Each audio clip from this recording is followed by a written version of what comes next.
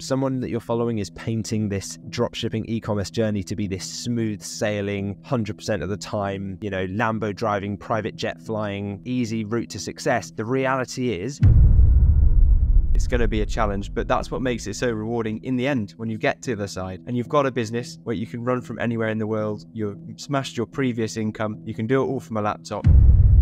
Originally, I fell into the myth that because everything is available online, I could just piece it together myself. People say, oh, you don't need a course because, it's all available on YouTube. So I was like, okay, get it on YouTube then. Not realizing the overwhelming behemoth of a task that would be to try and filter out the noise and piece it all together myself. Earlier this week, I was able to be in Italy, I was in Milan and Lake Como. And while I was there, just for 4 days, I knew that my store, it generated about £11,000 worth of sales. And I could just see the Shopify orders come in while I was enjoying pizza in front of the cathedral in Milan.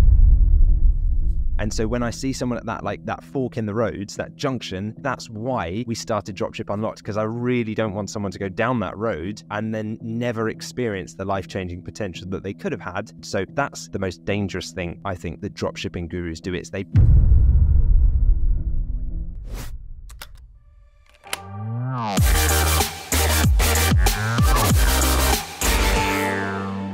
Welcome to the Dropship Unlocked podcast, your key to unlocking the secrets of high-ticket dropshipping. I'm Lewis Smith, founder of Dropship Unlocked, and with me is our client success coach, James Eardley.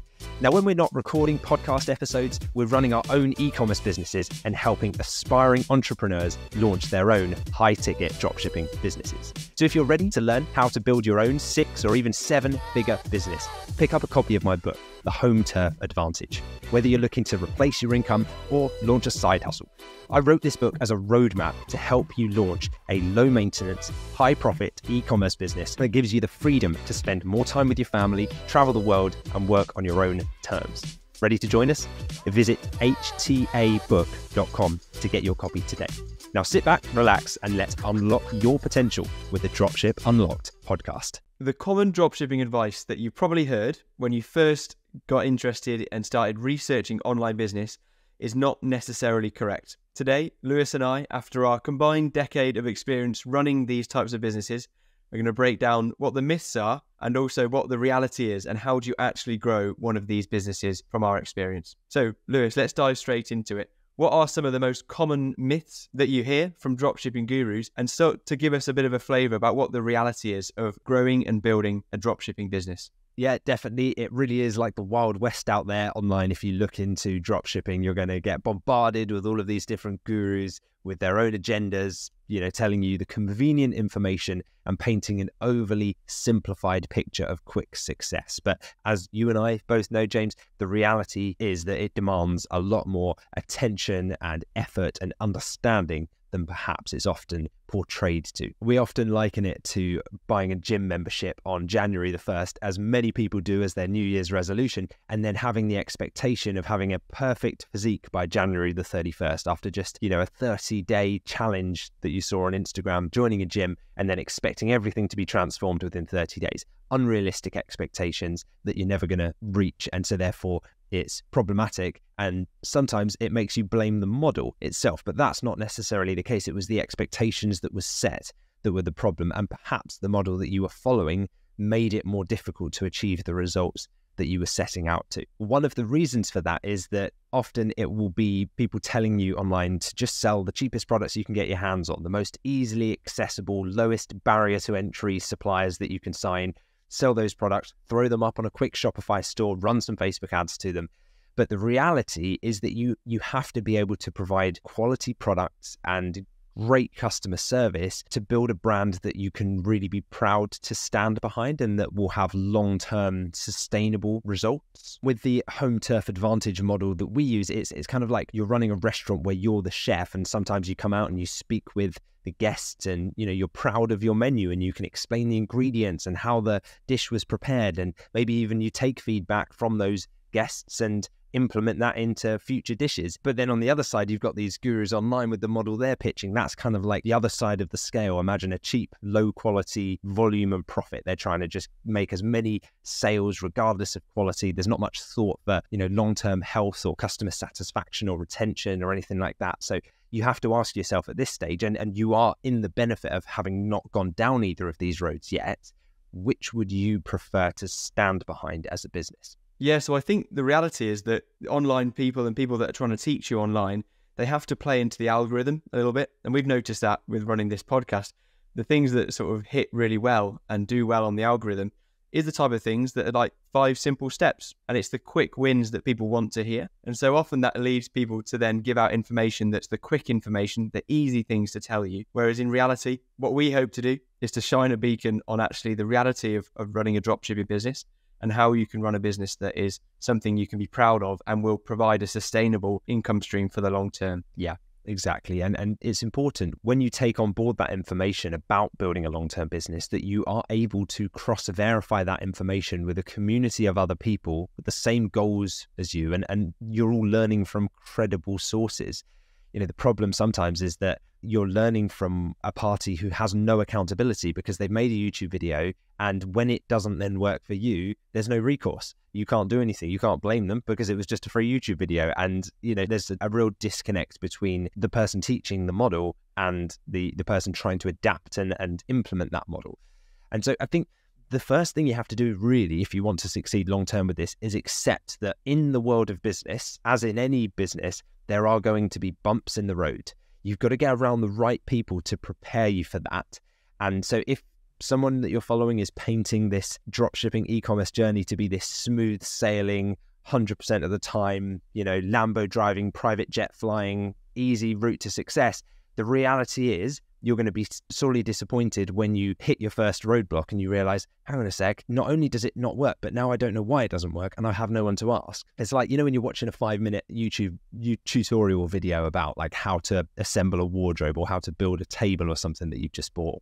Yeah, I was assembling a new pram recently and it was a bit of a nightmare. So I was like straight to YouTube, kind of watching it, and they make it look so simple in the video. And so you watch it and think, yeah, I can do that. It's easy. And then you go and it's like half an hour later, you're still trying to do what they did in this 5-minute video. And you're like, why is it taking me so much longer? And it's because they didn't give you the full step-by-step walkthrough and kind of like help you troubleshoot things when they came up. It was in their interest to make it look easy because they were making a slick video that looked really good and easy on YouTube. And, you know, they weren't there for you to ask when you then got stuck. And that's just the limits of a YouTube video. You don't then have somebody to speak to afterwards. And when you're actually putting the actions and you're actually following the actions that they've told you to follow, it's not being able to ask somebody when you get stuck inevitably, or if something's not working as you expected it to work. And that's the benefit of having a community around you. But fortunately, we've both been there, Lewis. We've both followed the quick advice. I certainly have. That's when I first got into dropshipping. I started to dropship sort of cheap products. And so we can see things from both points of view.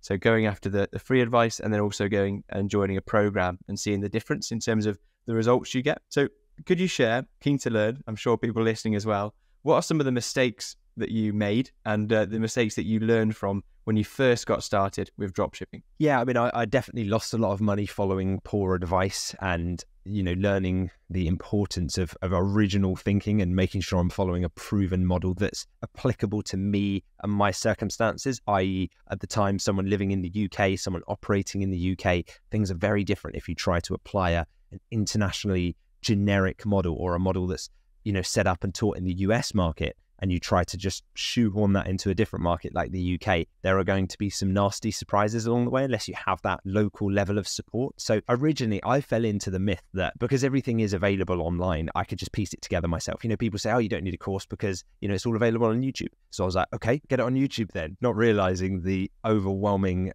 behemoth of a task that would be to try and filter out the noise and piece it all together myself. But I just thought, I'll just have a dabble myself. I'll dabble around. I'll read a few blogs. You know, I'm pretty good at figuring this stuff out. If I get stuck, I'll find a forum or, you know, a Facebook group or a Reddit thread or something where they'll be telling me what to do. But you forget there are people behind these Facebook groups. There are people behind these Reddit threads. And if you saw those people, not saying all of them, but if you saw them, you'd realize that is not a credible source to be learning from. But because it's like written form, it's almost like a leveler. All information looks the same because it's just in text form, right? So you kind of think, oh, well, because it's on a Reddit thread, that post has as much credibility as the post below it. But one could be written by an absolute e-commerce genius master, the other one by a kid working out of his mum's basement that has never built a business in his life, right? So you have to have that picture of like who you're learning from, what's the source of the information.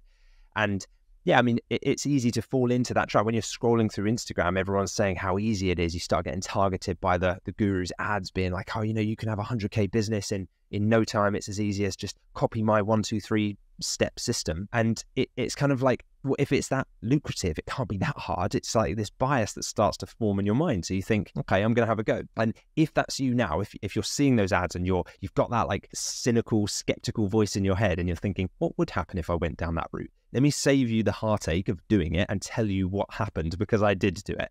So I've been down that road. Here's where it leads to. You spend ages building, creating, optimizing, launching. You deliberate over your logo design, your color scheme. You get it perfect. It's really slick, this super sharp store. And then you sign some suppliers, maybe a few you find on AliExpress or Salehu or Doba or Worldwide Brands or any of these suppliers, whatever, like usually from China or suppliers abroad. And you get about a month in and you're kind of still dabbling and tinkering around and putting stuff together. You start running some ads maybe on Facebook, on Instagram, and they're really sharp ads and you think, yeah, it's going to crush it. I'm buying the products for, $5 and I'm selling them for 30. I'm going to make my millions here. But then after a while, it's just nothing. It's just crickets. And you're like, did I do something wrong? But this is where the most dangerous thing happens. You then start making some sales, and it would almost be easier if you just fell flat on your face at that point and realized, oh, the model's flawed. Okay, I'll stop here. But it's because it does work that it's problematic, because it gives people this false sense of hope. They actually start making some sales. They see the cha-ching on their phones and they're like, oh, I've done it. I've made $30. What they don't realize is the $5 of cost then gets added to whatever the shipping fee is, then gets added to the customs import duty fee. Then obviously you've got a 30-day delay. You get all these issues that arise and start to bubble to the surface, a month, 2 months, 6 months into the process. Then the customer says, I want to return the item, just cancel my order. And you're like, well, I can't. It's on a boat halfway from China now. I've already paid for it. It's gone. The supplier's not going to take it back in China. They start getting complaints then because you turn people down for refunds. And so then you get bad reviews about your brand online. And you were so proud of this brand and you wanted to build this amazing brand, and suddenly it's being tarnished, its reputation's being torn apart online, and you've got angry emails coming at you, and every time you open your laptop it's miserable because you've got customer complaints filling up your inbox. You're making no profit on any of your orders. You're spending too much on ads. Suddenly your supplier just stops responding out the blue, and you've got all these pending orders and your supplier's not replying to you. And you think, what do I do here? This wasn't in the YouTube video that I was watching. They said I could just do this and I'd be driving a Lambo and, flying private by now. And you can't figure out what you've done wrong. But the reality is you haven't done anything wrong, or you may have done, but you don't know who to ask, right? And so it might just be that the products you picked are not going to work. You haven't validated them. The ads you're running at, so many issues that it could be, that when you can't figure out why your store's not converting, why your ads are so expensive, why delivery takes so long, it can be really frustrating. And the trouble is you've got no one to ask because there's no blueprint there. You feel stuck, you feel lost, you feel almost like cheated by those YouTubers who said it was so easy. And then the worst bit of all, the confirmation bias kicks in, because then you self-justify and you say, I knew it was a scam all along. And that's the trouble, because you think, yeah, that's why it didn't work, because it was a scam all along. Yeah, that's it. And you start to give yourself an out, and you say, it's not my fault that it didn't work out. It's because I was tricked into this model of selling cheap products from China, and all the people that said dropshipping was dead and it was a scam, now I see what they mean. Okay, yeah, no, it doesn't work. Okay, great. Write that model off, back to my 9-to-5 job until retirement, and then that's it. It's just it's a really sad story. And so when I see someone at that fork in the roads, that junction, that's why we started Dropship Unlocked, because I really don't want someone to go down that road and then never experience the life-changing potential that they could have had, having now seen what it's like on the other side with the model that we use, the Home Turf Advantage, which we'll talk a bit about, how much different it is and how easy it would be to write the whole thing off as a scam by going down the wrong road. So that's the most dangerous thing I think that dropshipping gurus do. They provide a model that does actually work, but causes more problems than it's worth. And it leads people to become disheartened with the model and just give up completely on their dreams, which is a real travesty. It is. And I'm so glad that I found Dropship Unlocked, because when you're describing that story, I couldn't believe how similar that is. That's so similar to the actual story that I experienced. And so hopefully people listening, if you haven't been through that already, understand that sort of story that Lewis has been through there will happen to you as well. We're nothing special.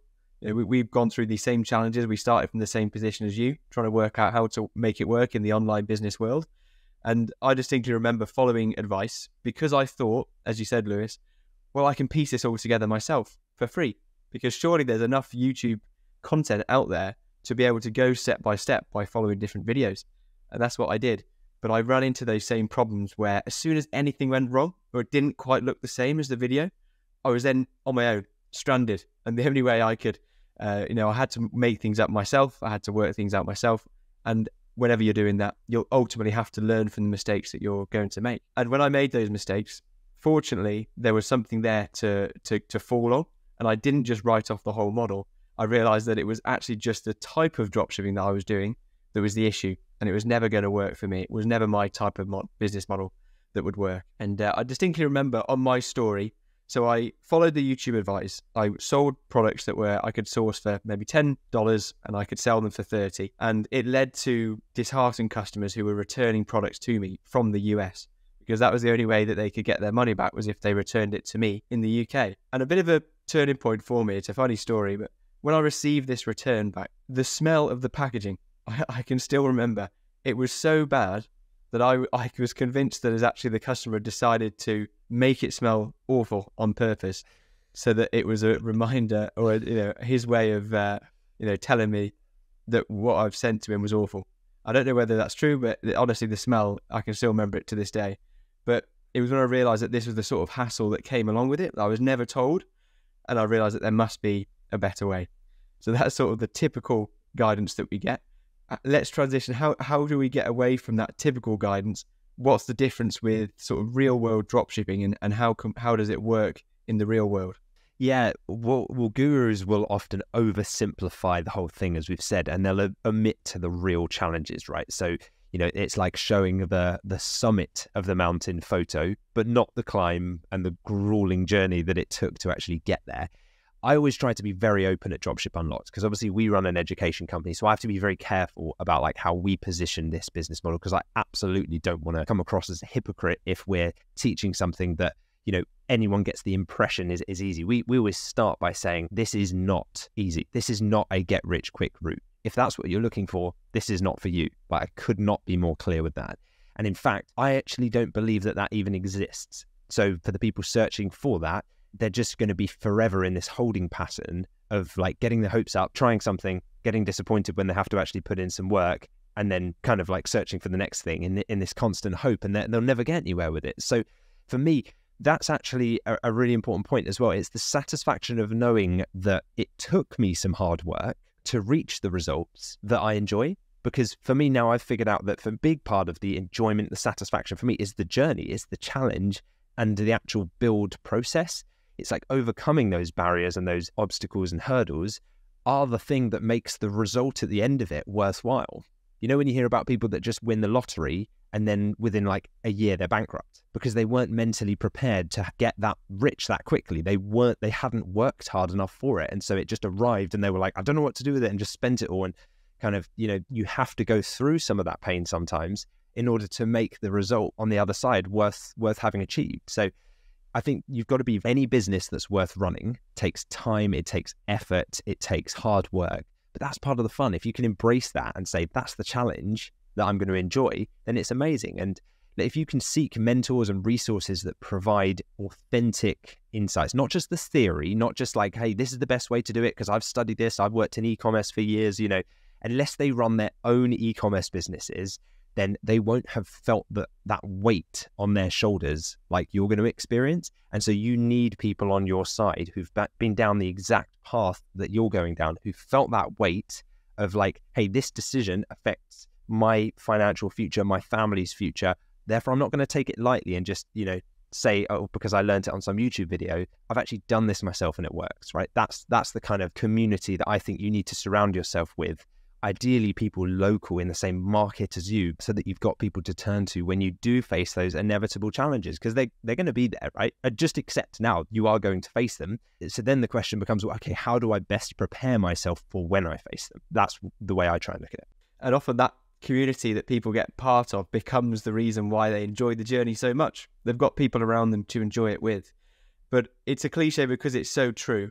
If anything you want to achieve, to make it worthwhile, if it's going to be worthwhile, it will have to be difficult. And I think there's a cliche there, but there's for a reason. It's going to be a challenge, but that's what makes it so rewarding in the end when you get to the side and you've got a business where you can run from anywhere in the world. You've smashed your previous income. You can do it all from a laptop. There's going to be challenges to get to that stage because of how good the rewards are at the end.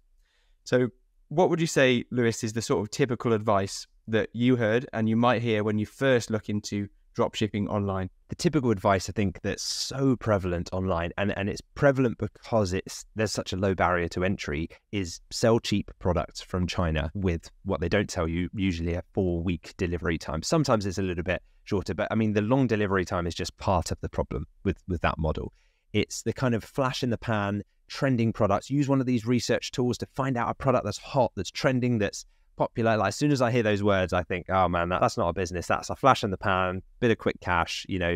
Like you're selling something that's trending right now on TikTok, and then in a few months, no one will want it, and you'll have to start from scratch and build all of that stuff again. You get no cumulative benefit of having worked in the industry for years on your brand, because you have to keep restarting every time something is no longer trending. So you're building a new store around a new product as soon as your previous product stops selling. And I think the word scam does get overused and misdefined nowadays. People are very quick to write something off as a scam, because, as I mentioned before, the sad thing is that what they're doing, it's not a scam. It does work. It is a business model. It's just razor thin profit margins, angry customers, a nightmare to run in terms of admin, and no long-term enterprise value. You're not building an asset that's going to be saleable or life-changing in any way in years to come. You just might make a bit of kind of pocket money on the side, but it's not something that's going to allow you to leave your job and retire long-term.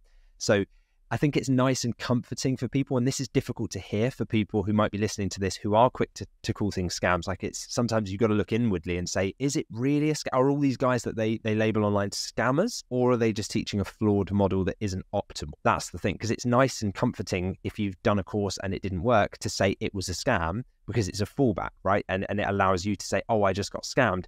But the reality is, did they just get scammed, or did they just pick a flawed model? And with selling cheap products, usually from abroad, using social media ads, that method in a nutshell is like getting on the slow, overcrowded train, that's going to take you through every single stop along the journey. You're never going to get a seat. It's going to be hot and sweaty. It's going to be uncomfortable, and it will take you a lot longer to get to your destination. You might get there. The train itself is not a scam. It's just a very inefficient way of getting to your destination, right? There'll be a lot of problems, a lot more admin, definitely won't be as comfortable.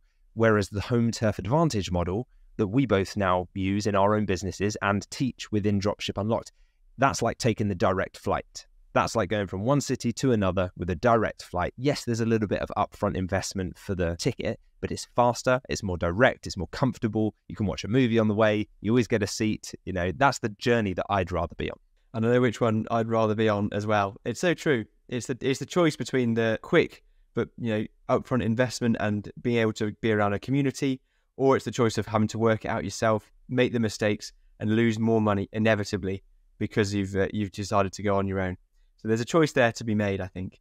But I'm keen to hear more about the home turf advantage and the differences it really has, because it is so widely different to the advice that gets given by dropshipping gurus. So could you tell me a little bit more about how the home turf advantage model that you teach is different? Yeah, absolutely. So the home turf advantage model focuses on working with the local suppliers in the market that you're in. So it's about relationship building. It's about working with UK-based suppliers. So that doesn't mean that the products are necessarily manufactured in the UK always, although sometimes they are. It just means that the products are already in the UK with the suppliers. So they've already been imported from wherever, and they are ready to be dispatched to your customers with next day delivery. That's the key thing. So it means you take an order today from a customer, it will arrive at their front doorstep tomorrow. No long delivery times, no angry emails from customers when they're waiting for their products, no disappointment and missing certain delivery deadlines. It's getting it out straight away, usually in the niches that we advise going into within our program. The products as well that we advise selling. And the other thing is we advise selling products that are higher priced. So we call it high ticket. And that means making upwards of £100 in profit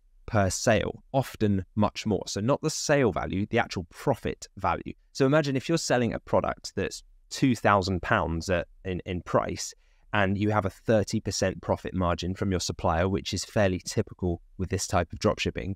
That's £600 profit on a single sale, single transaction, right? So say you said my target is to make £10,000 net profit per month.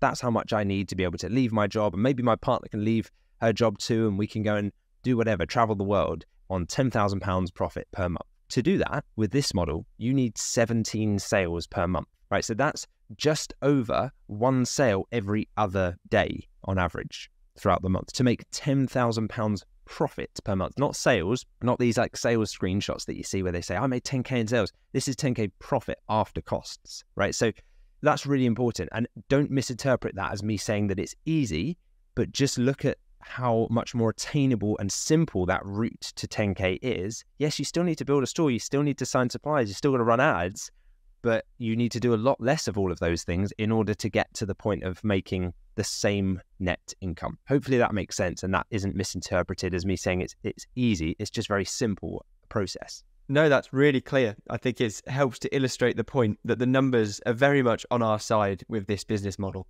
We don't need to be doing loads of sales every day to have a really consistent, solid monthly net income. The other thing is that I've met most of the suppliers that I work with in person, as I'm sure you have as well, James, right? And because of that, I mean, that just wouldn't be possible with the international model, right? It's just this kind of faceless communication, usually going through Google Translate, trying to translate it back to English. And it just means that with this model, my suppliers know me, they trust me, and because of that, they can offer better rates to me. They can help us out with deals. They can offer express delivery if we need it. Like if we've got to have something dispatched really quickly, they can do that. And they'll always bring new deals to us first. And often in our Dropship Unlocked community, our members who use the Home Turf Advantage model will become some of the largest retailers for the brands that they sell for, which is amazing. Then on the other side of things, a little bit around how the Home Turf Advantage is different in terms of an advertising methodology. So we're not using social media ads that are very expensive, which leads to a very high cost per acquisition and usually quite a low conversion rate because it's hard to convert people from a Facebook or Instagram scrolling experience through to buying a high ticket product, and it often leads to problems with ad account bans and Facebook and Instagram accounts getting shut down. They don't like the poor customer experience of dropshipping from abroad, those platforms, and therefore the long delivery times, and so it leads to them sometimes banning accounts. And so I'm sure many people listening will have experienced that as well. But the way we do it, we scale up our brands using Google Ads. And so with that, you've got search intent traffic where people are searching for the products that you sell, so that you could scale a store to £100,000 per month in sales without even running meta ads like Facebook or Instagram or TikTok or anything like that. You could do it solely with Google Ads. And the reason is if they're searching for grey sofa on Google or gas barbecue, they're much closer to being ready to buy that item than someone who's just mindlessly scrolling through Facebook, right? So it's not that expensive or difficult to convert someone to a purchase if you have the right products and your website set up in the right way. And this is exactly the type of business model that I now use for my stores. And it's the type of business model that I use, and I know that I can travel anywhere in the world and I'll still generate income without having to deal with returns, without having to deal with difficult customers, and without having to deal with long delivery times where customers are chasing you up. I've got my products being sent to customers as fast as the next day. And also it's all on autopilot essentially with that Google ad campaign that's taught. I don't need to be constantly looking at my ad campaigns. And I've also learned how to hire VAs so that all of the customer service is handled as well. So that's why earlier this week, I was able to be in Italy, I was in Milan and Lake Como. And while I was there just for 4 days, I knew that my store, it generated about £11,000 worth of sales. And I could just see the Shopify orders come in while I was enjoying pizza in front of the cathedral in Milan. So this is the sort of thing that, as Lewis says, there's always challenges. It's difficult and you have to work hard to get to this stage. But this is the business model that I follow to enable this lifestyle that I'm now able to live. So on those points of challenges, Lewis, there's always going to be challenges involved. So we never say that it's easy or a get-rich-quick scheme, but it is a simple method to follow once you follow the steps that is shown in the Dropship Unlock program, teaching the Home Turf Advantage. So, Lewis, I'd like to dig in as well some of the challenges that you face when growing your business now, your Home Turf Advantage business. Let me know a little bit about the challenges that you faced and how you overcame them. Yeah, when you're first starting out as an e-commerce entrepreneur, you've got things like supplier reliability, customer satisfaction, marketing, sales, like that. You're juggling a lot when you start. It really is like a juggling act. You've got all of these plates spinning everywhere and you're trying to make sure that you don't drop one. Now, we show you the systems to ensure that you can balance this all initially yourself because, the cost might be prohibitive to prevent you from hiring a team immediately. And that's okay. That's the same for most of our members. But eventually, using the strategies that we show, you can actually automate a lot of that and then hire a virtual assistant to take on the rest of it so that you can outsource the remaining parts of running the business that can't be automated, right? But initially, yeah, it can feel like you're wearing all the hats, especially if you choose to go it alone without following a program like ours. 100%. Yeah, completely agree. So finally, Lewis, what sort of actionable steps would you tell people to follow after they listen to this episode so that they can get started in the right way? So the first step would be planning, making sure you select the right platform, understand your target market, select your niche, which products are you going to focus on, and just building slowly but with intention, making sure that you're setting the foundations for long-lasting success with this. Put together a business plan, choose the right tools, continuously learn from both successes and failures, and go back and listen to all of our back catalogue of podcast episodes because there's so many tips and there are so many pitfalls that you will avoid by just listening to one particular tip that we provide that will save you thousands of pounds. So if you want to follow a system that teaches you how to build a dropshipping business capable of generating multiple 7 figures, then grab a copy of my book, The Home Turf Advantage. I've got a copy here. If you head over to htabook.com, you can pick up a copy of that book. That's what you're looking for. And that will really help you get started on your journey with dropshipping using the Home Turf Advantage model. Just a quick heads up, if you'd like to share your questions, stories, successes, or challenges, you can email us directly at podcast@dropshipunlocked.com. And you never know, we might even feature you on the next podcast episode. Also, if you want access to today's show notes or any of the resources we've mentioned in the episode today, then head over to dropshipunlocked.com/podcast. We also have a small favour to ask of you. If you enjoyed the show so far, you could take a minute to leave us a rating and review on your podcast platform of choice. You wouldn't believe how much your reviews help us grow the podcast. We'll even read out some of our favourites on the next episode. So if you want to be featured on the show, please do go ahead and leave us a review today. Thanks so much for your support. We really couldn't do it without you, and we absolutely love hearing what you think of the podcast. Okay, now let's answer a question from a listener on the podcast. Remember, if you want to get your questions answered, all you need to do is email us. It's podcast@dropshipunlocked.com, and we will answer your question on an episode coming soon. The question we have in today is from Arachman, and he posted his question to us actually in a YouTube comment, so you can do that as well. And Arachman said, or he's asked, if I do join the Dropship Unlocked Masterclass, would you teach me how to contact and sign suppliers myself, or do you approach suppliers on my behalf and give me the store? Secondly, what would be my day-to-day tasks for running a dropshipping business? Okay, well, thank you for your question, Arachman. So I think the first thing to think of is Dropship Unlocked are kind of like your co-pilot. We're in the flight deck with you. We're there, navigating you through the business world, but you're the captain. You are the pilot, right? You're in charge. It's your business. We don't take equity. We don't want to take revenue share from you. We don't want to force you into some kind of profit share arrangement where, we'll forever own a percentage of your business. It is 100% your business. We are an education company. We obviously do this ourselves with our own stores, but we work with you at Dropship Unlocked to show you how to do it, but we can't do it for you because it is your business. So we wouldn't be contacting suppliers for you, but of course, I will say if you're nervous about doing that, you could have someone else do it for you if for some reason you didn't want to do it yourself, but I wouldn't worry about it. It's not that bad, especially when you have the written phone and the email scripts that we provide that are tried and tested. But if you wanted to, you could bring in like a friend or family member to help with that particular part of the process using the same adapted phone and email scripts that we provide. If you can't land the plane alone, then what will you do if you're flying solo in the future? Without us as your co-pilot, then you won't know how to do it. So that's why it's important that you take the lead on that. We'll guide you through every single step through from finding suppliers, registering your company, validating your niche, right through to adapting your script and signing those suppliers in your own tone of voice in language that you're comfortable with. In fact, we had a member of our Dropship Unlocked Masterclass program yesterday, Philip, who just announced to the community that he just signed his very first UK supplier. So he now has a fully functioning business up and running with products ready to sell from the UK. And yeah, he's very excited. And that's nearly a daily occurrence inside our community. So really good to see. That's right. Yeah, so amazing progress from Philip, who I think only joined the program 3 weeks ago, and he's already got his first supplier on board. And as you can see, he's done that all off his own back, but we've taught him the scripts, we've told him how to do it, and he's found that supplier and got them on board. And then that's going to ultimately lead to some of the other success that we've seen recently. I know that Andy shared with us recently that he's made £22,000 worth of sales in his first month of running ads, and he's achieved about a 20 ROAS, a 20 return on ad spend. And we're not asking for any of that because he's done it all himself.